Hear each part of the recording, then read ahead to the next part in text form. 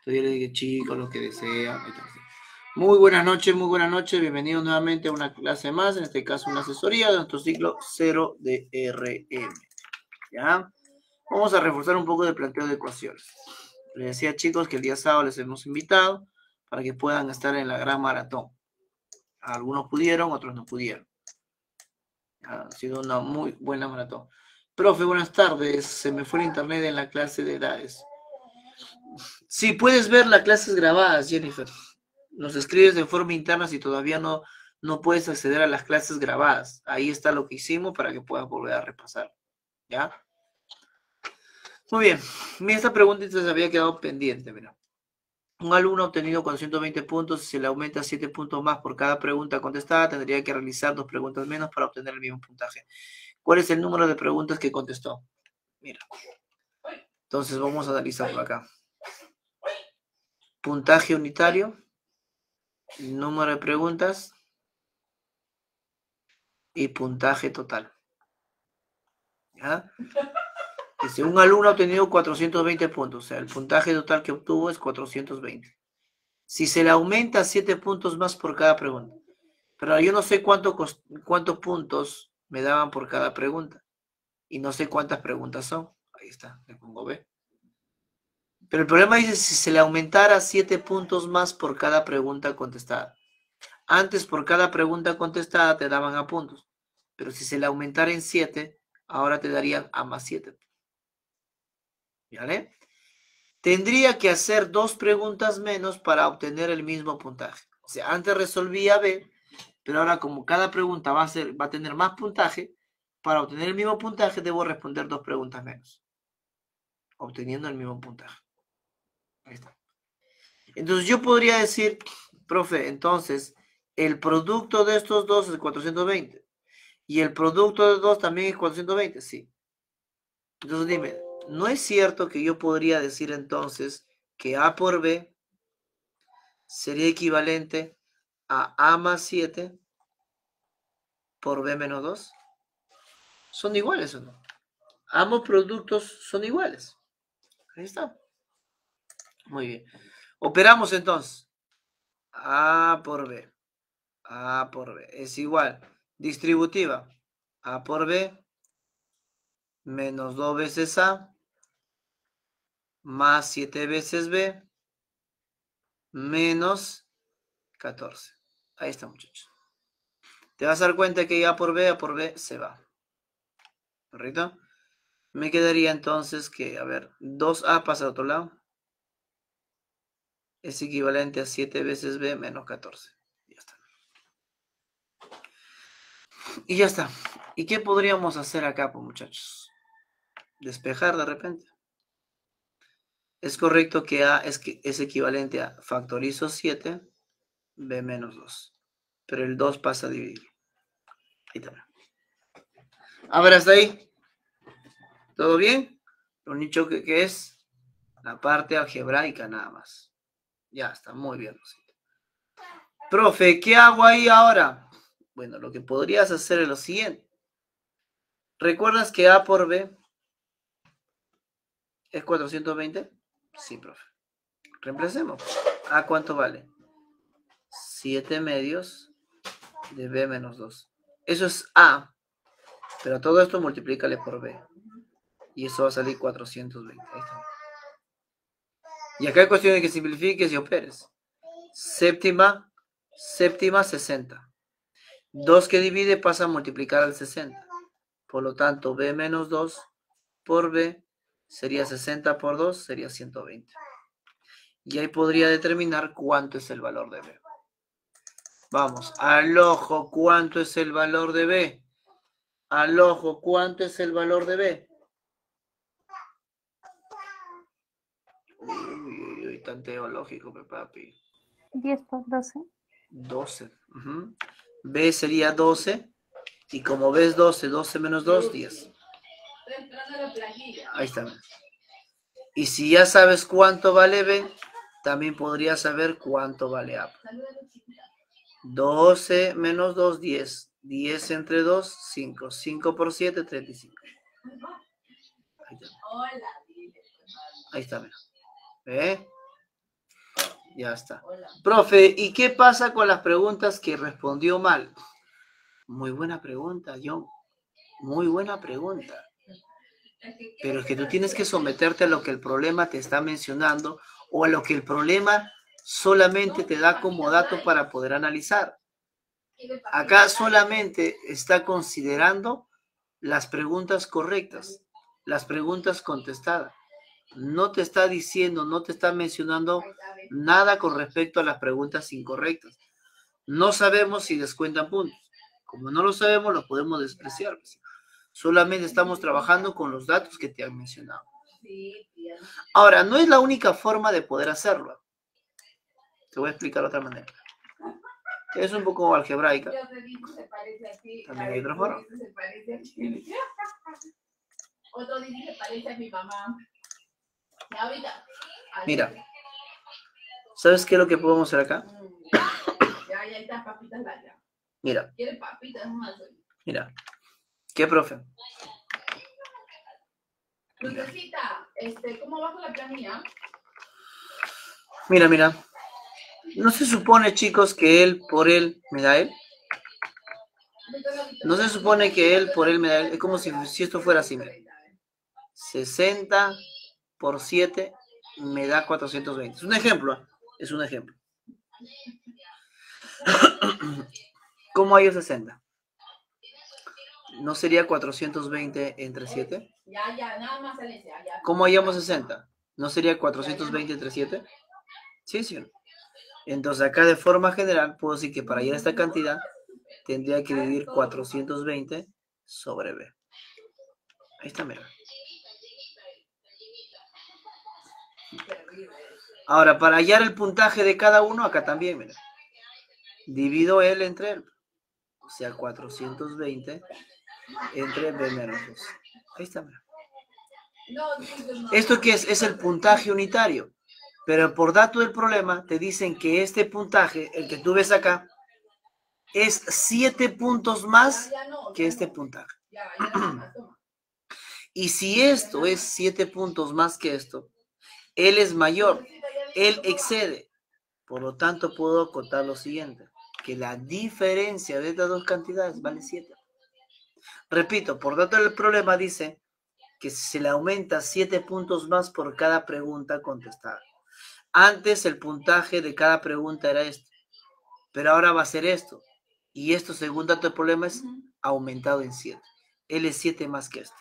Por lo tanto, puedo decir que 420 sobre B menos 2, ahorita, toda esta cantidad va a ser mayor que 420 sobre B.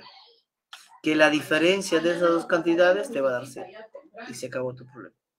Nada más. Nada más. ¿Vale? Nada más. Y acá simplemente haces un simple, puedes resolverlo en aspa o puedes hacer un simple tanteo. ¿Ya? Profe, ¿yo cómo puedo hacerlo algebraicamente? Podrías factorizar 420. ¿Ya? Te va a quedar 1 sobre B menos 2 menos 1 sobre B, que es igual a 7.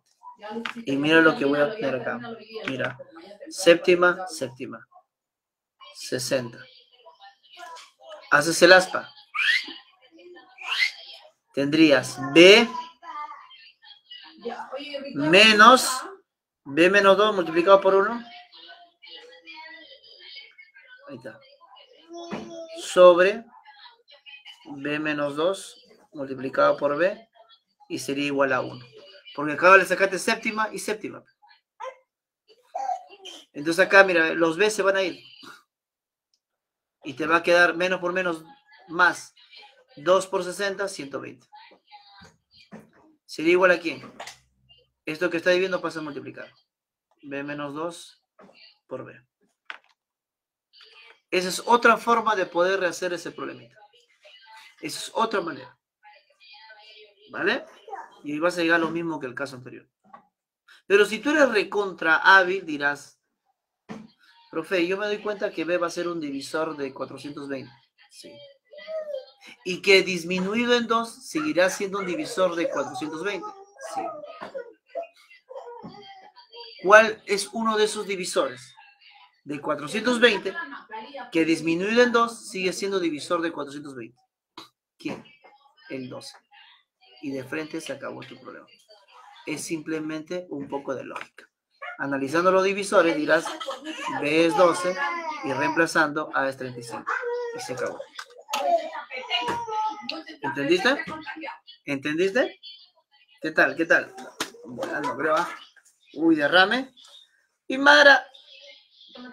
Jorge. Yameli. Profesor, una pregunta. Pregúntame, Rosita. Ahí cuando me dice, ya, en esto que se le aumenta 7 puntos más, ahí usted lo resta, ¿no? Pero sería igual si yo, o sea, yo pensé primero en vez de hacer la diferencia que era 7 puntos más, o sea, un múltiplo de 8. ¿Múltiplo de 8? ¿Por qué múltiplo de 8? O sea, como cuando decimos 7 veces más. Ah, pero es que acá no sería dice 8. 7 veces más, acá dice 7 más. O sea, más 7 nomás. Exacto. No dice veces más, dice simplemente 7 más. Ya, pues la diferencia nomás, ¿no? Por ahí Leila me dice, profe, ¿por qué 12? Es que analicé, Leila, con los divisores. Pues dije, 420 tiene varios divisores. ¿Ya? Dime uno de sus divisores que disminuido en 2 siga siendo un divisor de 420. Entonces, el único divisor de 420 que disminuido en 2 siga siendo un divisor de 420 es el 12. Ahí está. Y tan teológico nomás. ¿Ves? Ahora, ¿por qué 35? Ya pues, hija. Si ya sabemos de que B va a ser 12, reemplaza 420 entre 12, ¿cuánto es? Divides. ¿Cuánto es 420 entre 12? Si tú lo divides, te va a dar 35. Solo lo divides, nada más. ¿Está bien, Jennifer? Muy bien. A ver, otra preguntita, por acá había otra. 14. Ahorita voy a terminar lo que estoy haciendo porque Daniel está con el sol y estoy viendo. Ya no sé si también conversamos, ¿ya? Siguiente. Mira acá. Ya.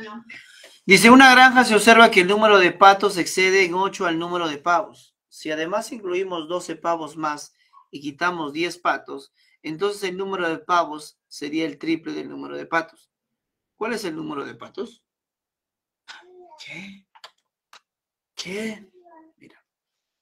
Acá te están hablando de que hay patos, de que hay pavos, patos, pavos, nada más. Ya. Patos, pavos. En una granja se observa que los patos exceden en 8 a los pavos. Los patos exceden en 8 a los pavos. Si los pavos son X, los patos le exceden. Los patos es mayor. ¿Y mayor en cuánto? En 8. ¿Vale? Además, si incluimos 12 pavos más, y quitamos 10 patos, A ver, ¿cuál sería la nueva cantidad entonces? La nueva cantidad acá sería X más 8 y menos 10 sería menos 2. Acá sería X más 2. Esas serían las nuevas cantidades. ¿Qué dice? Entonces el número de pavos sería el triple que el número de patos. O sea, los pavos sería el triple que los patos. Pavos, triple que patos. Significa que esta cantidad será igual al triple de esta cantidad. Y se acabó tu problema. Solo hay que desarrollar. 3x menos 6 es igual a x más 12. X pasa a restar, sería 2X. 6 pasa a sumar, sería 18. Por lo tanto, X sería igual, vas a dividir, 9. Ahí también. Y si X es 9, la pregunta es, ¿cuál es el número de patos? Chicos, ¿cuál es el número de patos? Tú mueres. 17. Ahí también. ¿Qué tal, niños? ¿Cómo vamos? Jennifer, ¿estamos bien? Lismer, ¿sí? ¿Se entendió? Esa estaba más accesible. Ya. Esa estaba más accesible. ¿Vale? Profe, ¿viene planteo de ecuaciones en el examen? Claro. Claro. Y no solamente te he dicho en RM, sino en el área de aritmética, sino en el área de geometría, ¿ves? Y álgebra. Mira, ahorita vamos a hacer unos cuantos más de examen de admisión, ¿ya? Ya. La 15. La 15. A ver, esta 15 decía, un granjero tiene en total 56 aves entre pollos, patos y pavos. Si tuviera 3 pollos más, 7 patos menos, 5 pavos más, tendría la misma cantidad de cada tipo de ave. Además se sabe que tiene tantas vacas como la mitad del número de patos. Hallar el total de patas, es decir, extremidades que se pueden contar en dicha granja de los animales mencionados. Profe, puros animales nomás. A ver, mira. Mira. Un granjero tiene en total 56 aves. ¿Entre quién? Pollos, patos y pavos. Vamos a poner acá el número de pollos. Número de patos. Número de pavos. Ahí está. Y dice que en total hay 56 animales. El detalle es que tú no sabes cuántos pollos, cuántos patos, ni cuántos pavos hay. Lo único que sabes es que estas tres cantidades tienen que sumar 56. ¿Vale? Ahora dice, si tuviera 3 pollos más,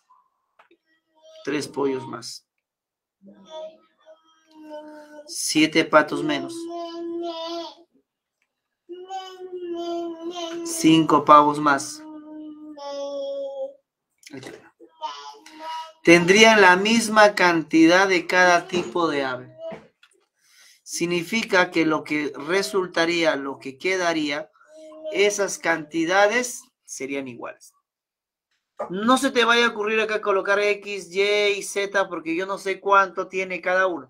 No se te vaya a ocurrir porque estarías colocando 3 variables. Y sería un poco complicado analizar con 3 variables. No me conviene atacar ahí. Me conviene atacar acá. Que estas cantidades finales, según dato del problema, dice tendrían la misma cantidad de cada tipo de aves. Es decir, serían iguales. X, X, X. Mira, ve. X, X, X. Mira, Mauricio. Que no se entera, papá, papi, si no te castiga. Te castiga, Mauricio. Ahora, ¿qué hacemos? Fácil. ¿Cuántos pollos había inicialmente? Que si llegan 3, si le sumo 3, recién voy a tener X. X menos 3. Correcto, Rosita. X menos 3. Ahora, ¿cuántos patos tenía yo inicialmente? Que si le resto 7, me quedo con X. X más 7. Correcto. Muy bien. Ahí está Aymara, Regila también por el charo están diciendo. ¿Y cuántos pavos había? Que si le sumo 5, recién llegó a X. X menos 5. Perfecto, ya está. Y miren, chicos, la suma de estas tres cantidades es igual a 56. Y lo haces. Se acabó. Sumas estas tres. X, X, X, 3X. Menos 3 más 7, menos 5. Menos 5 y menos 3, menos 8. Menos 8,7, menos 1. Y eso sería igual a 56, que es lo que indica acá. Operando 1 que está restando pasa a sumar y el 3 pasa a dividir. ¿Cuánto saldría? 19, muy bien. Y ahora, si X es 19, ¿qué es lo que nos están pidiendo?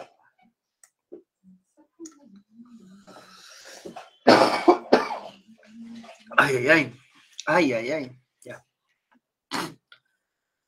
¿Qué es lo que nos piden? Se sabe que tenía tantas vacas. Oye, también te hablan de vacas. También te están hablando de las vacas. Número de pollos.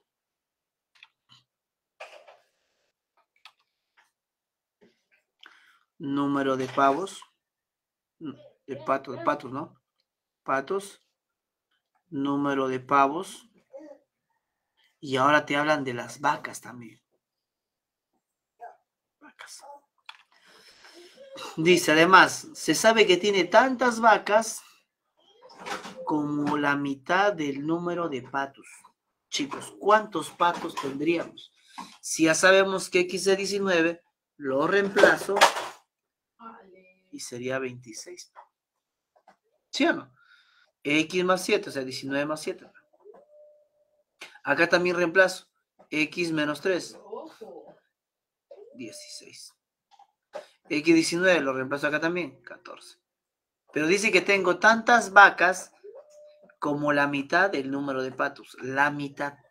Entonces acá sería 13. Y se acabó.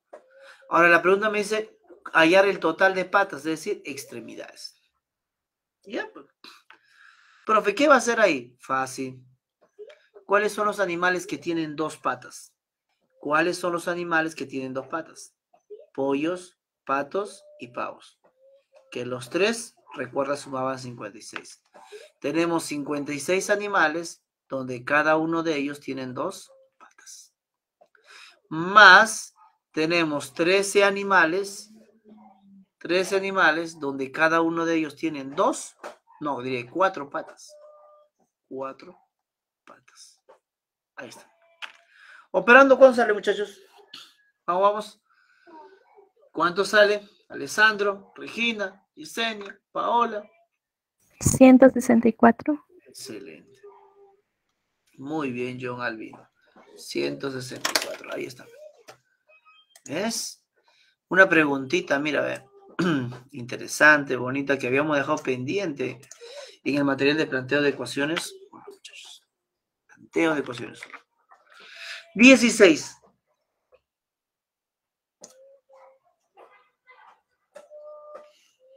A ver, ¿qué dice? En un rectángulo el largo excede al ancho en 20 metros. Si el ancho se reduce en su tercera parte y su largo se reduce a su mitad, el perímetro del nuevo rectángulo es 5/9 del perímetro original. Ahora, ¿cómo sigue el perímetro? Tú sabes, la suma de todos los lados. El perímetro se halla la suma de todos los lados. Este es el rectángulo inicial, donde decía que el largo le excede al ancho en 20. El largo le excede al ancho en 20. Luego decía, si el ancho se reduce en su tercera parte y el largo se reduce a su mitad.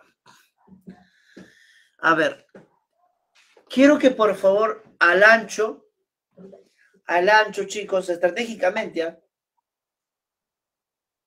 Ponle un número que tenga mitad y tercia. ¿Qué variable podría considerar? Muy bien, Imara, 6. Entonces, ¿qué te parece si al ancho le considero como 6x? Si el ancho es 6x, mira qué dice. El largo le excede en 20. El largo le excede en 20, o sea, el largo es 20 más. Ahí está. Ahí está.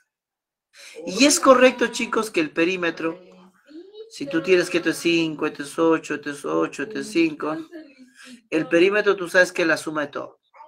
Pero el perímetro, dime, ¿no sería como 2 veces 5 más 8? O sea, ancho más largo. ¿Sí o no? ¿Recuerdas o no, muchachos? ¿Recuerdas o no? Claro, pues. Chévere. Tú dirás, profe, ¿por qué? Es que mira, ¿Puedes calcularme cuál sería el perímetro de este rectángulo? Sí, profe. 2 veces el ancho más el largo, profe. Ahí está. 2 veces el largo más el ancho. Ya, ahí está. Luego, ¿qué más dice? Ahora voy a analizar el rectángulo, pero ya con una variación. Ya, este es el rectángulo inicial.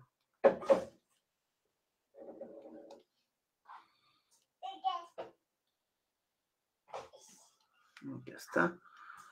Voy a reducirlo un poquito. Ahí está. Este es el rectángulo inicial, muchachos. Ahora voy a calcular el nuevo rectángulo, el que se ha reducido.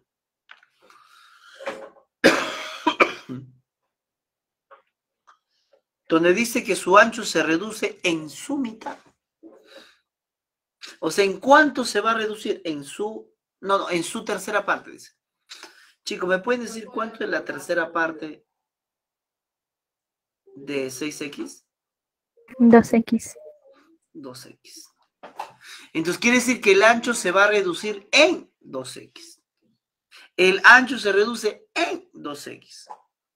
¿Cuánto es el nuevo ancho? 4x, perfecto. El nuevo ancho sería 4x. Chévere está ahí, estamos súper bien.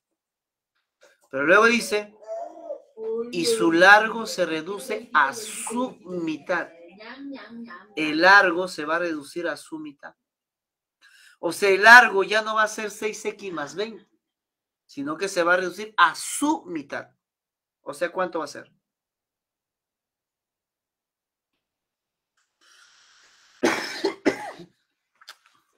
3x más 10, ¿sí o no? Perfecto.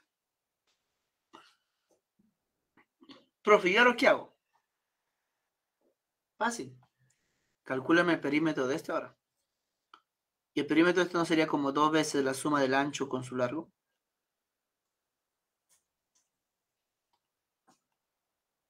Ahí está. Ya tienes el nuevo perímetro. Pero por dato el problema que dice, el perímetro nuevo es los 5/9 del perímetro original. Es decir, que este nuevo perímetro sería, mira, 2 veces, si tú lo sumas, sería 7x más 10. Ya, ese nuevo perímetro sería los, según el problema, 5/9.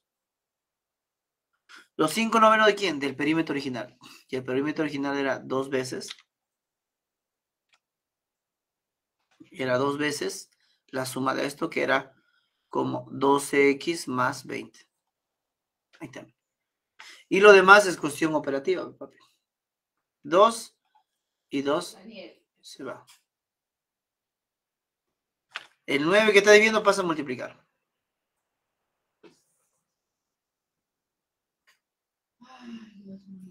5 multiplica.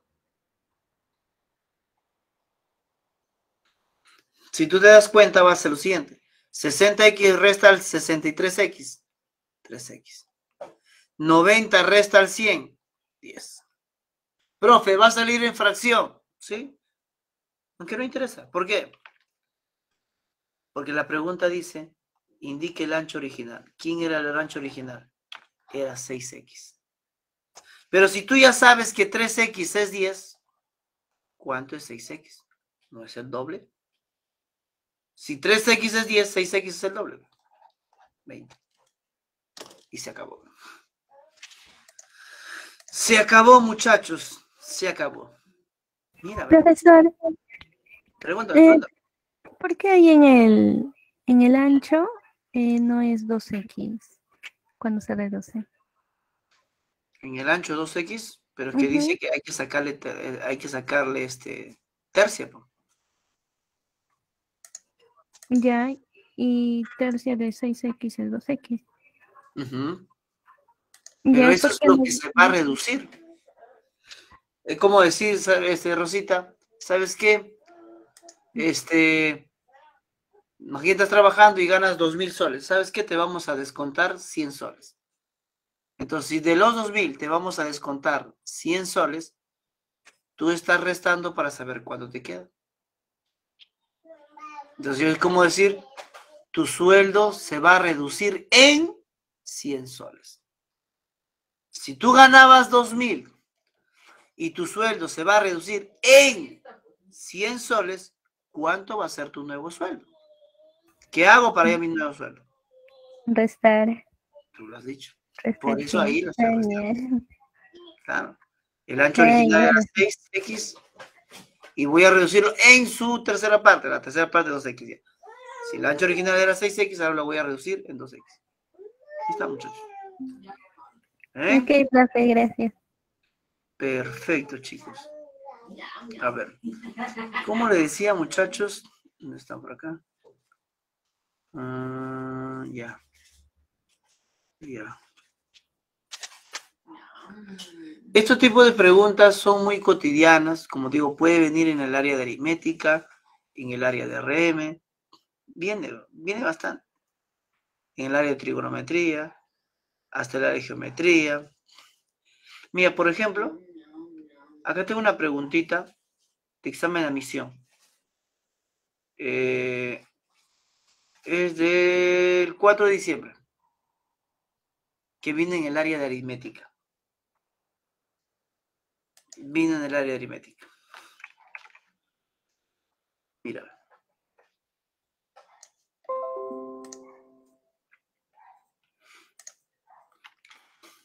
Mira, esta pregunta vino. Y dice,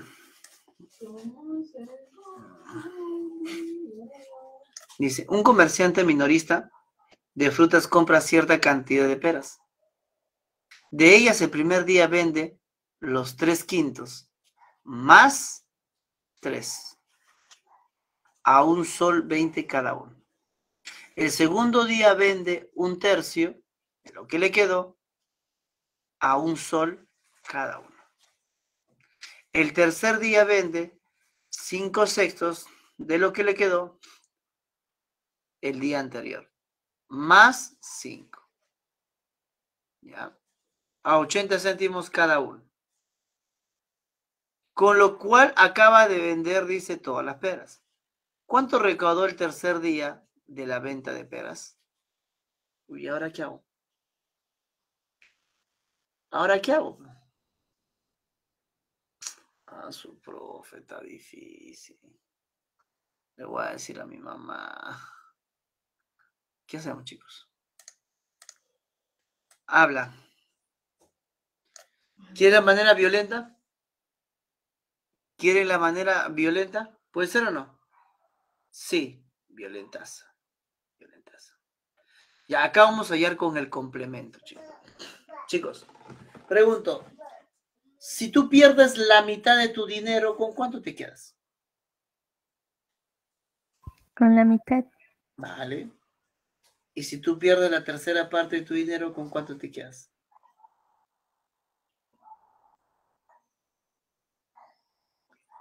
Repito. Ay, ay, ay, Regina lo hizo.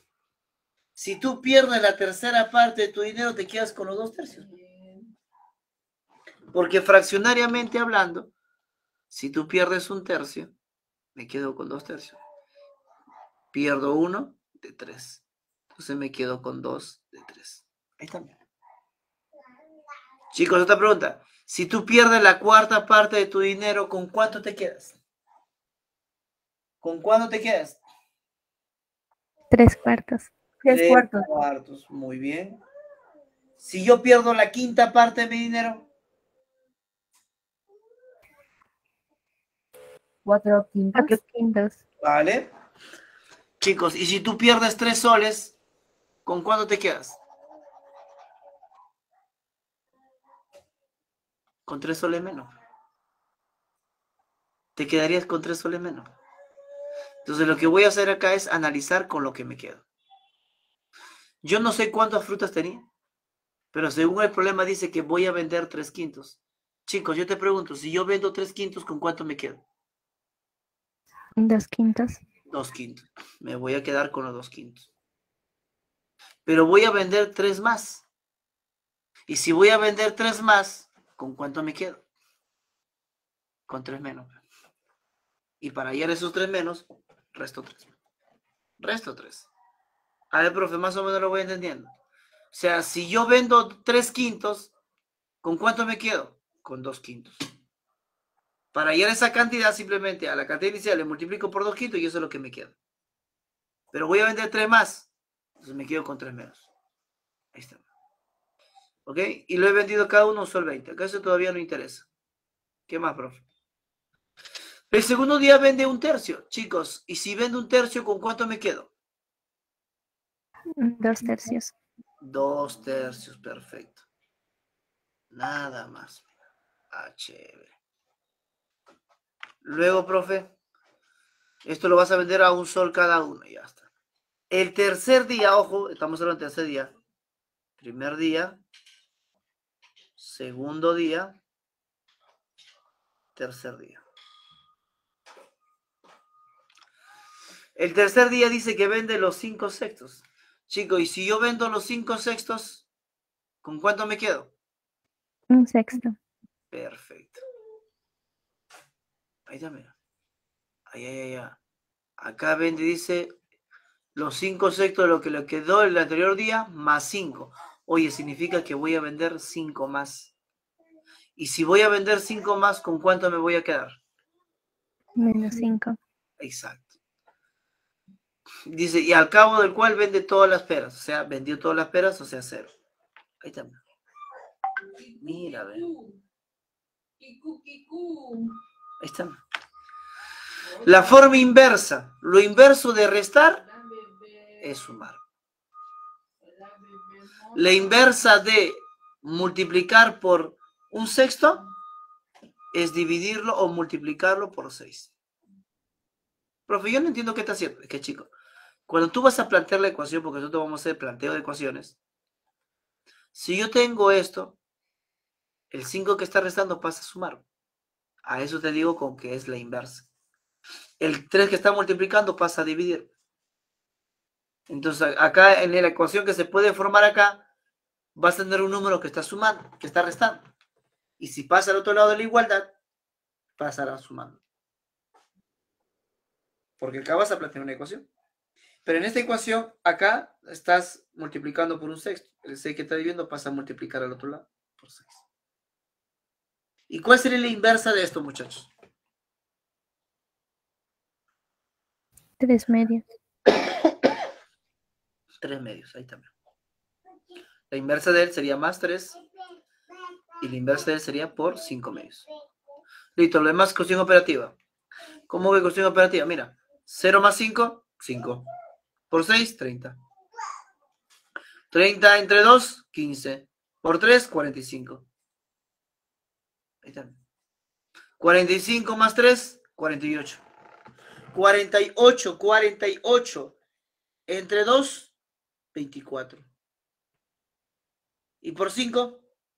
24 por 5, chicos. 120. La pregunta, chicos, ¿qué es? ¿Cuánto recaudó el tercer día de ventas? Primero, segundo, tercero. Oye, chicos, para el tercer día, yo antes había empezado con 30 frutas. Vendo el tercer día y me quedo sin nada. O sea, ¿cuántas frutas vendes el tercer día? ¿Cuánto se vende el tercer día? 30. ¿Y a cuánto vende cada día? Bueno, mejor dicho, ese día. El tercer día vende tal, a 80 céntimos cada uno. Entonces multiplícalo por 80 céntimos. Listo, muchachos, lo multiplicas y ¿cuánto sería? Lo multiplicas y ¿cuánto sería? Habla 24. Ahí está, muchachos. Pregunta de examen de admisión. ¿Qué tal? Tiene su level, mira, ve. Pero, nuevamente digo, es interpretación de enunciados. ¿Qué tal? ¿Qué tal? ¿Muy tranca? ¿Muy difícil? Oye, ¿todo bien? Ya ves. Esa pregunta viene en el área de aritmética. Esa preguntita viene en el área de aritmética. Y está muy entendido, claro. Claro que sí. Bueno. Hay preguntas también por acá. Mira, aquí hay una pregunta de geometría. Mira, hasta geometría me atrevo a hacer. Hay una pregunta de geometría. Mira. Mira, mira. Mira. ¿Qué dice? Se tiene una tira de papel de 3 centímetros de ancho. Es gris por un lado y blanco por el otro lado. Se dobla la tira del papel como se muestra en la figura, con las medidas parciales indicadas con los trapecios grises y congruentes. ¿Cuál es la longitud de la tira de papel original? Uy, papi. Geometría. De geometría pura. Geometría pura, chicos. Analiza solamente el centro. De centro a centro es la longitud igual, ¿sí o no? ¿Sí o no, muchachos? De centro a centro la longitud es igual. Ahí está. Y así sucesivamente. Mira. Mira. Ya está. Chicos, tu misión es calcular esto. La interpretación es un simple planteo de ecuaciones. Chicos, ¿alguien me podría decir cuánto viene a ser esta longitud? Habla. ¿Cuánto es esa longitud? 3. 3, ¿vale? Esa longitud es 3. Voy a hacerle zoom, pero no lo estás viendo. Ya, esa longitud vale 3. Todo esto es 6, porque esto sería el ancho de la tira, que ya te he dicho que el ancho es 3.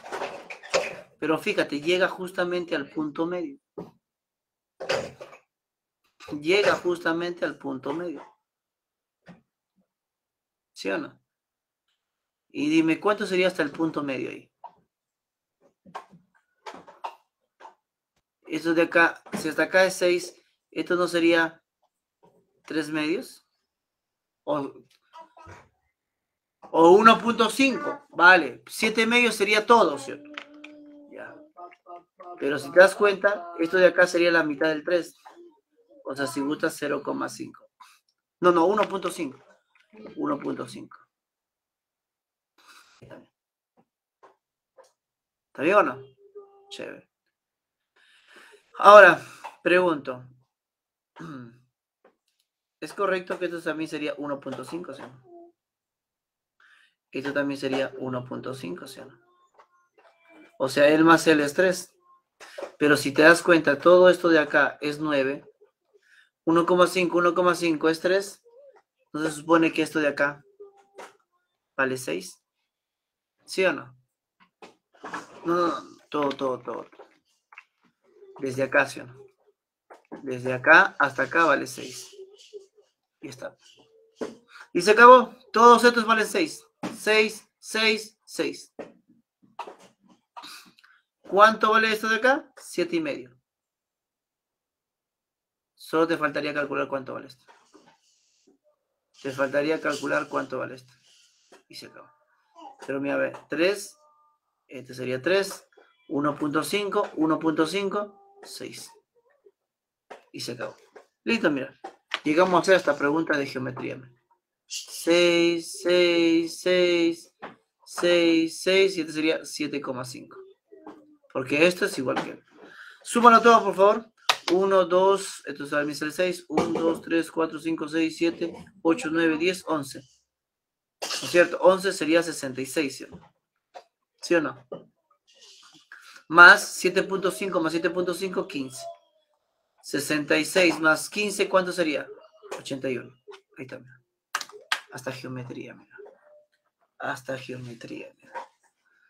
Pero bueno, ya es una parte geométrica también, ¿no? Listo, muchachos. Nos vamos a quedar el día de hoy hasta aquí en esta asesoría. ¿Ya? El día sábado vamos a plantearles un examen de fin de ciclo, chicos. Recuerden que estamos ya esta semana empezando el nuevo módulo. Hay algunos chicos que todavía pues, no han pagado o bueno, están pagando por módulos. Los esperamos para que poder regularizar las invitaciones de esta semana. ¿Ya? Sí, Lismel, escríbenos al mismo número de cuenta, nos haces el depósito, nos reenvías el voucher para poder actualizar la invitación. Ya, porque si no, el día jueves no te va a llegar la invitación. Profe, ¿podría subir las clases pasadas? Sí. Ahorita lo voy a subir, Paulita. Mil disculpas, ahorita lo voy a subir, sino que he estado con esto de la maratón, la verdad que nos ha consumido mucho tiempo. Ahorita lo voy a subir todo. ¿Ya? Listo, profe, ¿por qué en el calendario es hasta las 7? La semana pasada hicimos una recuperación de clase, ¿te recuerdas? Porque estuve mal la semana pasada y un día como hoy, lunes, habíamos hecho la recuperación, por eso habíamos hecho 2 horas. Generalmente los días lunes es 1 hora por la asesoría. Pero la semana pasada hicimos 2 horas por recuperar clase. Listos. El día miércoles no tenemos clases. Mami, miércoles no tenemos clase. Tenemos clase el día jueves, hijo. Jueves tenemos clase. Ya, listo. Sí, hasta el miércoles los espero. Hasta el miércoles los espero, chicos, para poder el día jueves enviarle las nuevas invitaciones. ¿Ya? Listo, chicos, los dejo porque tengo otra clase. Cuídense, muchachos. Bendiciones a cada uno de ustedes. Que tengamos un buen inicio de semana. Gracias.